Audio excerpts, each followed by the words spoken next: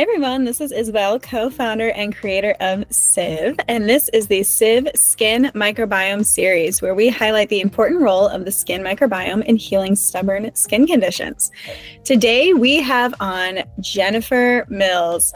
Jen has been a practicing esthetician for 12 and a half years. She has 2 locations, one in New Orleans and one in Austin, Texas. And she has a special focus on acne, the microbiome, and microneedling.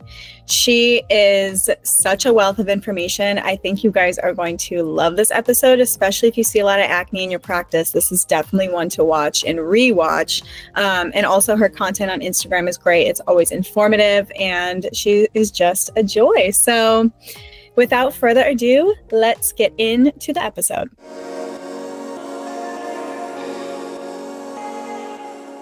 Jen, thank you so much for being here. You are like OG SIV. You were like the first one to put us on the map. Jenn Mills put SIV on the map, like put that on the record for sure. So tell me, like, how did you first hear about us? Tell the people. Kieran, who's both of our friend, I was stalking his Instagram as I do, and we were like going back and forth with our DMs. And he posted something about a spore-based topical, and I immediately DM'd him and I was like, you need to send me this right now. Did you make this, you know? And he was like, oh no, this is Isabel. She's the creator. You have to DM her, blah, blah, blah. So I think I remember I DM'd you. It was like searching your profile to see if you were like a person and making sure you weren't some creepy company. And I was like, oh my God, she's a real girl. And then I remember I DM'd you and I was like, I need like whatever, 10 bottles of this. And stalked you essentially after that. Totally. No, I remember getting that DM and I like sent it in our group chat. I'm like, wait, somebody like legit wants to know about SIV. And they're like, yeah, send her product. I'm like, okay, perfect. And little did I know how in line this was with your entire philosophy. Like, you are known in the industry as being a pioneer in this space for bringing together the gut microbiome and the skin microbiome. So tell me a little bit about how the skin microbiome fits into your practice. How do you think about the skin microbiome? Give me a little bit of info on there. Coming from the biome fairy herself. Yes. I love you. Well, so it kind of started maybe 7 or 8 years ago. I brought on a brand called Microneedling, and they are a pre and probiotic based brand. And that basically put me on a new track to understanding like how the skin functions. And it's not just the stratum corneum. Like, what is the stratum corneum? You know, what is the actual barrier? What does it contain? And kind of went on a deep dive and every medical journal I could from there. And since that point, you know, there's been very, very, very few people that even have considered the microbiome. You, another brand, like it's just really minimal in the space. And so the spore thing really kind of took off for me, at least, because it made so much sense in my mind. Because, you know, like I think of the skin as an ecosystem, you know. The skin microbiome has like a ton of microorganisms, most of them commensal, a lot of them symbiotic.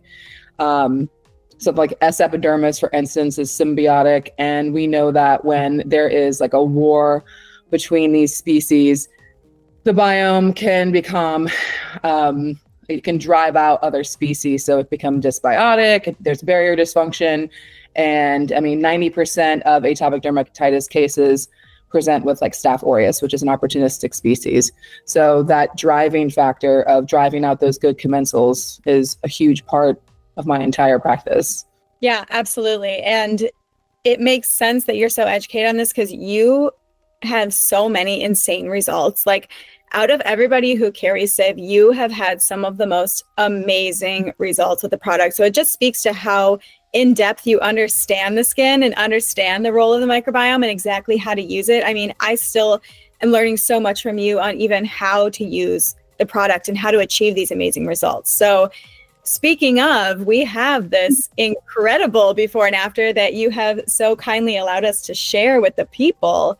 So I will go ahead and pull that up because this just blows my mind how you've been able to just transform the skin like this. So 8 weeks and the skin is just, it's completely transformed. I mean, there's no other way to put it. So please tell us a little bit, you know, patient history, client history, you know, what is she done up until this point? How long has she been a client? Give us a little background there. And then how did you achieve this incredible result? Well, she was a client of mine for about a month prior to entering this case study with me. And I had put her immediately on SIV, and an emulsifying oil cleanser. And I knew that she was the person I wanted to enter into the case study because her case is so unique. Well, I guess it's not unique anymore. 20 years ago would have been unique, but she has cystic acne. She has comedonal acne. She has a lot of PIH, and her history. She's 29. She came to me with 30 lesions. She was on Accutane for 6 months. This all started from 20 going forward to 29. She was on Spiro for 3 months. Then it became like irregular periods and bleeding. She was on Winlevi. Her skin was dry and irritated and peeling off. I think they put her on a tretinoin or an RX retinol as well. Essentially everything came back, it relapsed.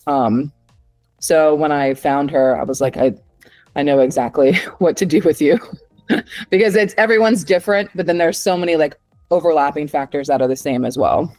Right. Yeah. And you have really developed this secret sauce on how to treat these really persistent clients who their condition just keeps coming back. It just seems like they've tried everything. They've run through the gamut, and it's like, okay, now you need to go to Jenn and really get everything straight. So tell me, like, what was the protocol then that you put her through for this 8 weeks to achieve this amazing result? Well, since I had to do it in such a short amount of time, and I was a little nervous that it actually wouldn't, come to fruition in that time, I honestly am kind of shocked, but microneedling over acne is something that is, kind of new-ish to the game. So I've been doing it for about a year. And since we are microneedling over acne, we're doing it, almost every 2 to 3 weeks, based off of the Crown study that was done. I knew I couldn't really use any retinol, any salicylic, no real actives in between those time periods because there's, about 7 days off. So we did SIV as one of the main serums. We did some growth factors as well from factor 5. But, microneedling, when you think about acne, it's multifactorial. Obviously, we all know that. But we want to normalize those keratinocytes because of hyperkeratosis. We want to normalize those sebocytes because there's an overproduction of sebum, or it's like a really viscous sebum. And the microneedling helps reduce those scales and sebum within the pore so that when the sebum does come out of the follicle, it's a little thinner, it's normalized, it's feeding the good commensal bacteria with all those enzymes. And we're also down-regulating like long-term inflammation by upregulating short-term acute inflammation. So that was what the main factor with the treatment time. And then on those off weeks, when we weren't microneedling, we were doing the RDS peel, which is a no downtime dermal peel, like a modified TCA. So it's sparing the epidermis, it's sparing the stratum corneum. Again, I'm trying to keep the commensal bacteria thriving, or the diversity thriving. So spares that, goes to the dermis and does its job. Incredible. And then tell me about her home care. What did you have her on? Super minimal. During the case study, we did the factor 5 cleanser, SIV, their growth factor, and a moisturizer. And that was it. So I really feel like those treatments paired with the SIV was the perfect mechanism, like whip it into shape in such a short amount of time. Yeah, I totally agree. Now, I have a theory. Tell me if you think this makes sense or what you think as the microbiome and microneedling expert. I have a theory that SIV helps to remodel the skin, like as in, microneedling will prompt a remodeling of the skin and the skin cells, and SIV kind of helps to oversee that process because this is so heavily overseen by the immune system, right? And SIV is kind of, its main mechanism is to dial in the immune system, balance the immune system, because of course those microbes are controlling the skin's immune system. Yeah. So do you think there's any mechanism there in which SIV actually helps in that reformation and remodeling process? Yeah, well, number one, there's a huge purging process. Purging does happen after the microneedling over active acne. So the SIV really helps calm that down because, again, you cannot use retinol, you can't use a salicylic or a benzoyl or anything like that. And the SIV takes its place, I would imagine, by regulating those immune cells and that reaction. Or potentially, I don't know this for a fact, but potentially it's working through like paracrine signaling, that cell-to-cell communication. We already know that's happening with growth factors. We know that that's happening with microneedling. who's to say that it's not happening with SIV? I would love to like see some kind of like literature with that, because there has to be. If they're communicating with, like, they're sending microbial signatures already, why wouldn't they be doing like some kind of like paracrine signaling, you know? Absolutely. I think that's exactly right. So, wow, that is amazing. Love it. Love it. Cool. And then, so as we kind of wrap up here, I always like to ask, give me an industry hot take. Give me something spicy. You're spicy. You always have something spicy to say.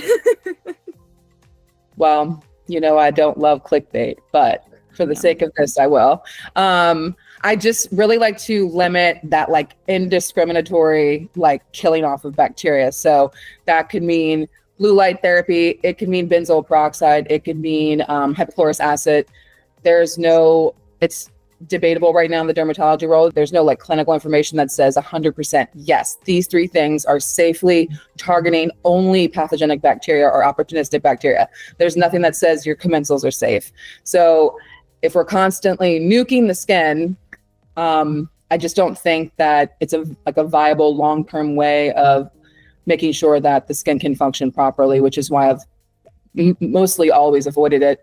Hypochlorous, I'll use maybe post-gym or pre-gym or post-hiking, maybe on like a spider bite or, you know, something that would warrant needing like a real antimicrobial. But for an everyday mist, seems like a moot point, like you're kind of defeating the purpose of keeping the skin healthy, you know? I totally agree. Yes, I have my own thoughts on hypochlorous, which I won't get into here, but absolutely agree. There's nothing saying that certain antimicrobial agents can only target certain bacteria. And it's not to say that like I don't have products in the office that do, you know, I have Skin Better, they use phenoxyethanol. You need stabilizers and products, right? It's not about like demonizing a chemical, but it's more about being more nuanced and having more discernment with it, so that you're not just like doing what everyone else is doing, jumping on a bandwagon and using hypochlorous acid to like bathe in all day long. I mean, why don't you just bathe in bleach then? You know, I don't know. Or like antibacterial soap your entire body every 5 minutes. Seems a little aggressive. Totally. No, that's a great take, and I love it. So thank you, Jenn, so much for being here, for making an appearance on the show. I think people are going to love it, especially people who see acne all the time, which who doesn't? There's so many great informational bits in here that you've shared with us. So thank you so much. Give the people where they can find you. Shout out, you know, anything that you want to promote or talk about. I'm sure that they would love to hear. So Instagram and website, Cult Skin by Jenn. You can book through the website as well. You can also book through the office number and my Instagram profile if you're in town or if you're coming in town.